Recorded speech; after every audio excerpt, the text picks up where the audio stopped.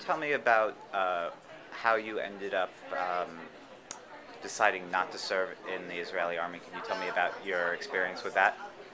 Um, well, it was a long sort of process of transition, but I ended up understanding that the Israeli army is not, as I thought, a defense force. It is also an occupying force that occupies territory that we don't need to. And I saw no justification for the occupation, so I decided to refuse my service. As an alternative service to my society and to the world, I decided to work with Rabbis for Human Rights in Jerusalem instead of my army service.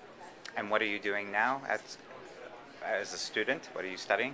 I'm studying political science and women's and gender studies, and I'm trying to be active on campus at Columbia around the Palestine issue.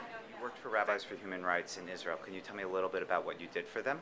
I was mostly a field worker in East Jerusalem for Rabbis for Human Rights Israel. I was working very closely with RHR-NA, doing different work around displacement, settlement harassment, etc.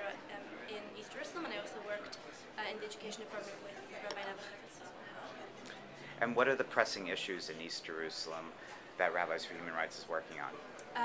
Settlement expansion and displacement of Palestinians as a result, settler harassment of Palestinians, lack of resources and distribution of infrastructure, social services.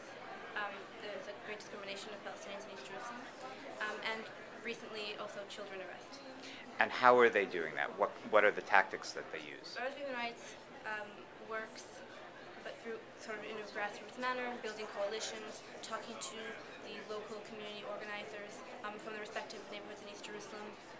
It's a very sort of bottom-up approach. We also do work with the municipality and with the Israeli legal system, trying to change sort of in the area where decisions are being made. We also try to raise awareness among the Israeli public and be a Jewish religious voice of conscience, sort of directed inward into the Israeli community, calling for justice and change.